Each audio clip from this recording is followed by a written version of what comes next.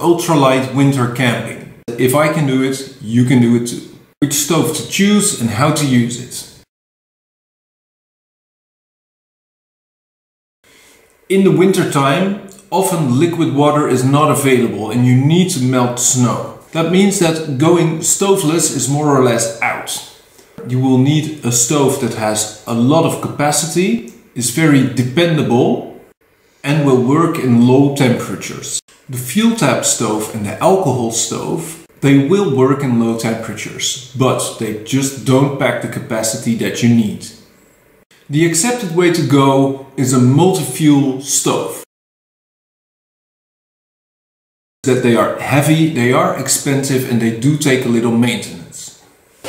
Wood is an option, especially if you base camp. So how do any of you guys do that when the wood is covered in 6 feet of snow and anything that you will burn is going to melt the snow around it and make it sink down into the snow? I couldn't really fix that problem. So what I did is I have used gas canisters on my last 2 serious winter trips. In the first year I used a remote canister stove. The good thing about this is that it will burn in any temperature because you can turn the canister upside down. The stove will preheat your gas through this tube and you will be able to burn liquid gas.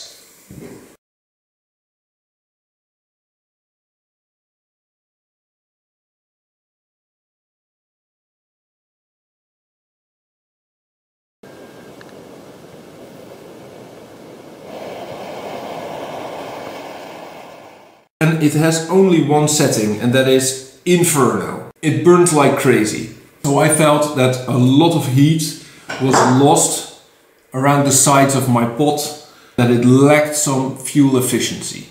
A few years ago, upright canister stoves for winter use were very much frowned upon. The colder it is, the harder it is for the gas that is in the canister to evaporate. The evaporation process in the canister cools the canister down even more than it already is.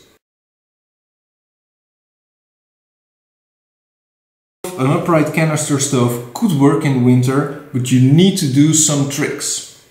The first trick is you keep the canister warm in your sleeping bag or your coat and you take it out the last minute right before you light the stove. So you start off with a warm canister.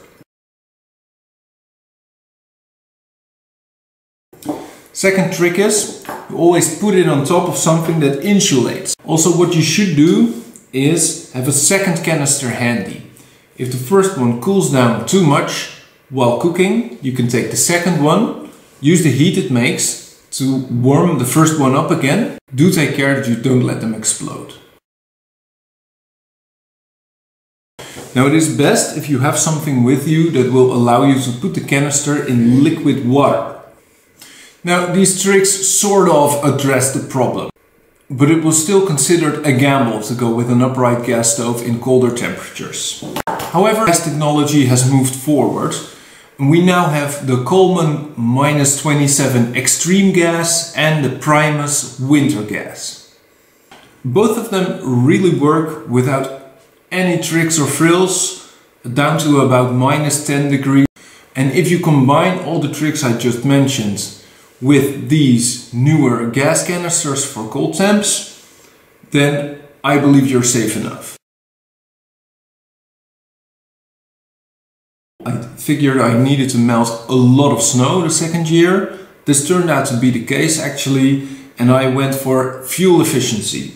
So I went with the upright canister stove, which had the added benefit that it is a lot lighter than my remote canister stove. The stove that I took is the, by many people, much beloved BRS ultralight stove. It's extremely lightweight. It's very, very cheap. And what it does is the flame is pointed more or less straight upwards, which is good because you don't lose heat over the sides of your pot.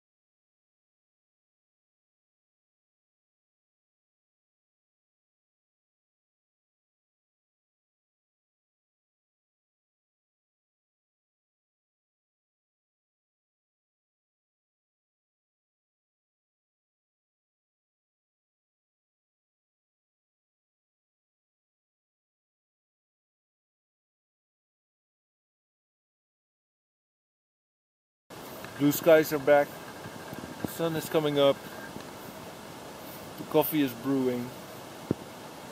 And this turned out tremendously well.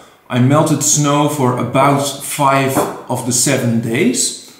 And so that's about 5 liters per day. So I melted more than 25 liters of water. I heated on top of that some extra water for coffee, hot meals in the evening and hot breakfast. And I did all that with only 1 canister. So I took 2, of course, to be safe. And I had 1 full canister left at the end of the week. And this is in the middle of Scandinavian winter. Now I have to say I do use some tricks to save fuel. One of them is I don't boil all my water. For instance, for coffee, your water doesn't need to be any warmer than 70 degrees Celsius. For your hot evening meal, where you dehydrate food, 90 degrees Celsius is warm enough. For a hot breakfast, even colder is still good. Also, I keep water in my sleeping bag at night inside the platypus. So when I wake up in the morning, instead of it being 0 or less degrees, it is close to 37 degrees Celsius, which is a lot quicker to heat up for the coffee in the morning.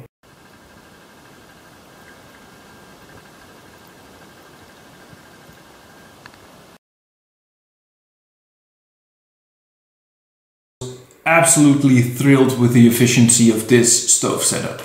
And it also felt safe because the stove performed tremendously well with the Coleman -27 extreme fuel. So for ultralight winter camping, I had a very good experience using canister stoves, 1-time remote, 1-time upright stove. Both worked very well and I recommend. There are many videos by very good outdoorsmen that cover melting snow and that cover stoves in winter, especially multi-fuel stoves or wood. Do watch those to get some extra idea under your belt of how you will do in reality if you also choose to go on an ultralight winter camping trip. Thanks, see ya, Papa Hiker.